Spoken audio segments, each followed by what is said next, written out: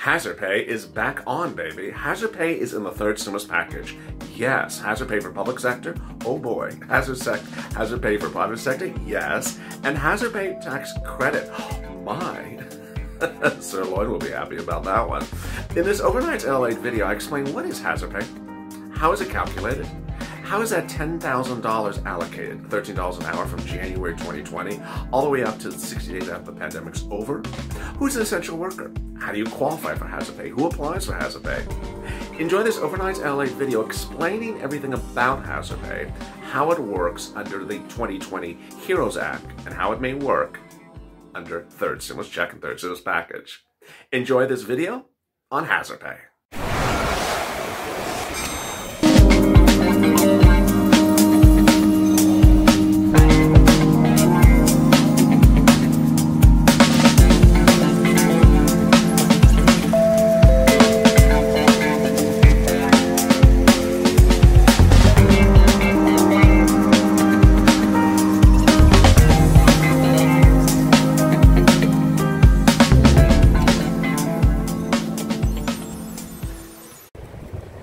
Hazard pay heats up. But will you get that $10,000 from the federal government, or will they try to reduce the amount in a second stimulus package? Hey everybody, this is LALATE with a second stimulus check and stimulus package update for today. This one about hazard pay, that $10,000 from the federal government proposed under the HEROES Act of the HEROES Fund, currently in the Senate, that would pay essential workers up to $10,000 if they worked in the pandemic, during the pandemic, and still working. A great proposal, but what are the Republicans doing? We simply don't know as of today.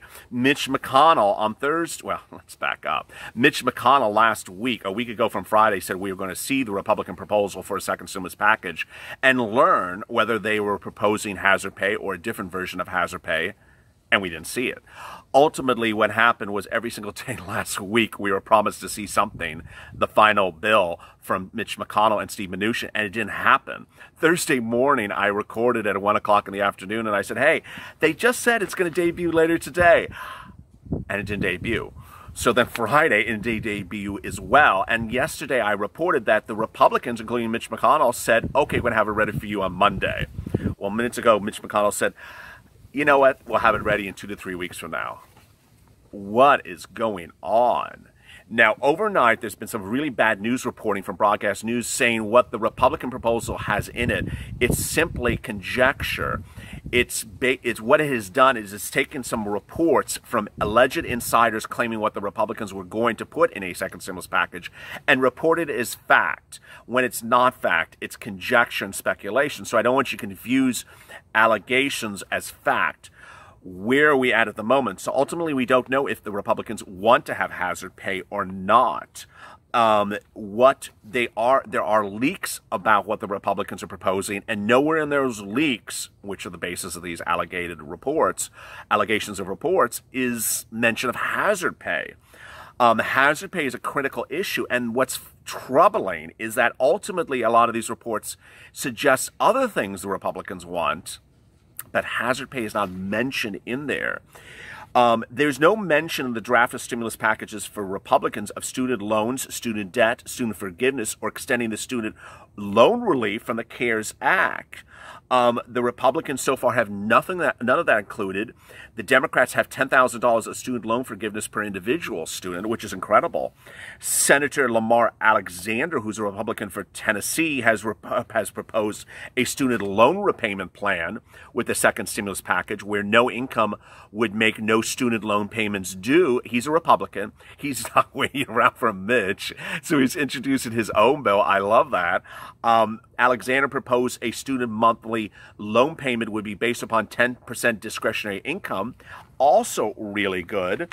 But what's going on? I mean, the Democrats, for example, for student loan want to have forgiveness for borrowers who are struggling financially. Then we have schools. We have leaks about what the two parties want to do for schools. Republicans at about $105 billion. Democrats at $430 billion. Then we have fixing the schools that can be modified for COVID-19 situations, K to 12, $70 billion, higher education, $29 billion. But you know, where is hazard pay? No mention of it. The Republicans allegedly are trying to give more PPP to those wonderful businesses that are about to close their door, that are zombie businesses, as Kevin O'Leary from Shark Tank would call them. Businesses that absolutely don't need money. They don't need the federal money. They don't need our taxpayers' money, because ultimately what the business owners are doing is taking the money, shutting the doors, and paying people and paying the employees their last 2 weeks of employee checks and closing the doors and going out in the sunset with their nice PPP money in their pockets. What are we doing here, Republicans? So the Republicans want to also propose $21 billion for defense spending. Yeah, defense spending in a second stimulus package. $20 billion for farmers. Social distancing training, $1.3 billion. I don't know what that means. You can have your own comment. And then there's Mitt Romney out there, who is the only saving grace for this story. As for purposes of Republicans, Mitt Romney's bill is still sitting there. And I have more details about it for you today. As you know, Mitt Romney is from Utah, or in Utah, and is a Republican. And he introduced his own hazard pay bill on behalf of Republicans. The question is, what is going to happen with it? And, you know, the Democrats have said we're not going to piecemeal things. So Mitt Romney's bill is, in essence, a Republican piecemeal. He has a hazard pay proposal, but it won't be merged with the Democrats' proposal because theirs is a whole package. They don't have a separate bill for hazard pay like Mitt does. So he would provide these essential workers $1,920 a month in additional pay, maxing out at $55,760 after 3 months. So the numbers are a little bit different than we originally thought. We thought Mitt Romney would go along with the Democrats at $10,000 lump sum, $5,000 lump sum, but he's not. The Democrats' proposal for hazard pay is if you make up $100,000 2019 earnings, you would get a lump sum of $10,000 if you worked a certain number of hours so far. If you made more than that last year, you get $5,000. If you haven't reached those number of hours yet, no worry, you would still get a lump sum and then get paid going forward until you reach those that threshold.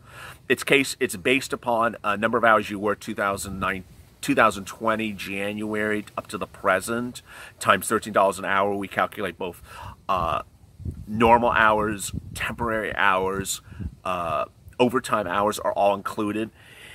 That was that, but Mitt has a lower amount being paid out that would pay $1,920 a month and would max out at $5,760 after 3 months. The definitions of essential workers is also different. So the Heroes Fund, as you know, that I've gone over with you a lot, there's a lot of definitions of who are essential workers. It literally goes line item. This one, this one, this one, this one. The dentists have their own line item. They have really good lobbyists. Viewers of this channel are deeply concerned, as I am, that there's some gray areas. There are gray areas for people who work at Walmart, Costco, CVS, all those type of stores. Very, very gray area.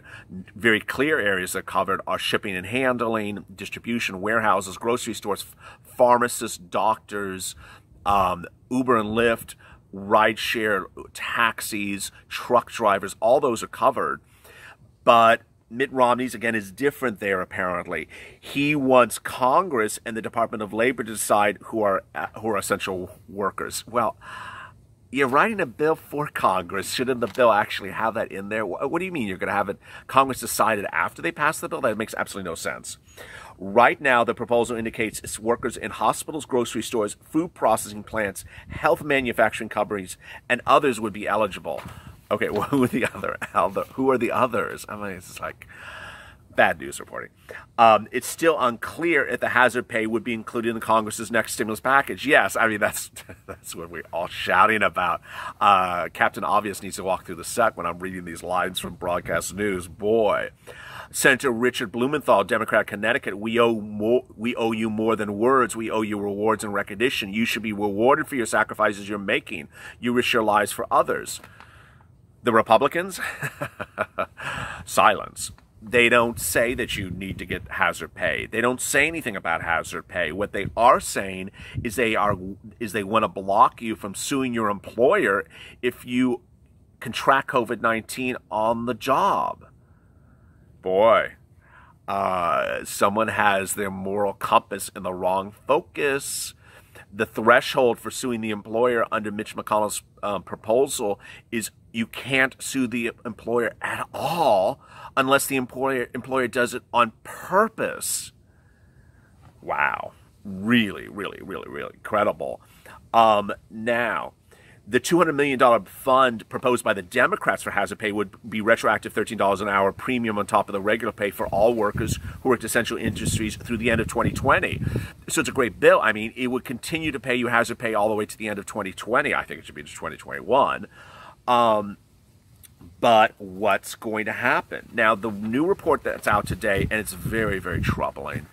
I don't like to talk about stuff that's that bad of news as this one is, but it basically says that it is deeply worried that a lot of the people who are working as essential workers in grocery stores, shipping and handling, packaging, are lower income individuals and are predominantly Hispanics and African Americans, and that they are getting screwed royally with this by not getting paid. That there's a disparity, and that one group that needs hazard pay more than ever and are risking themselves more than ever are really exposed in a bad way. Long-standing systematic health and social inequities have put some members of racial and ethnic minorities at increased risk of getting COVID-19 or experiencing severe illness. Says the CDC in a statement today. It shows across the nation, African Americans, American Indians, or Alaskan Native persons have been hospitalized at a death rate 5 times those of others. Tehran, who is a spokesperson, says that all COVID-19 infections can be traced to a workplace, should have been covered by employers' workers' compensation, but sometimes are not. It's not short-term help they need, it's long-term help. Ultimately, the big concern that I have for you as viewers of this channel is that, you know, you're working in hazardous situations. You could be, exposed to COVID-19 situations. And here you have these members of Congress saying, tough luck. Who cares? Who cares? Or Mitch McConnell says, okay, we're going to prevent you from suing the employer. Wow. I mean, this is really quite disgusting, Mitch. How dare you sit back and not give hazard pay to people who are risking their lives to work in a job? And then, in the same regard, you're saying, I'm going to protect that employer from you being able to sue the employer unless the employer intentionally expose you to COVID-19. You know, it's truly incredulous. Ultimately, what's happening here is we don't know what's going on with the Republicans. We don't know if they're going to have hazard pay in their second stimulus package. When we know it, I mean, it is literally like a joke. Mitch last week said it was going to be on Monday, then it's on Tuesday, then it's on Thursday, then on yesterday they said it's this coming Monday. Now Mitch is saying, 2 to 3 weeks from now. Bottom line is, when I hear it, I'll tell you right away. If you have questions to today's recording, which I'm sure you do, or comments, drop them below. Please like and subscribe. It helps the algorithm a lot when you like the videos. Always subscribe so you get an alert when a new video goes live. And boy, there's a lot of twists and turns coming on with these stimulus package things that are coming out of Mitch's mouth. Stay positive, stay motivated, stay focused, stay informed. And as always, stay of LA for more.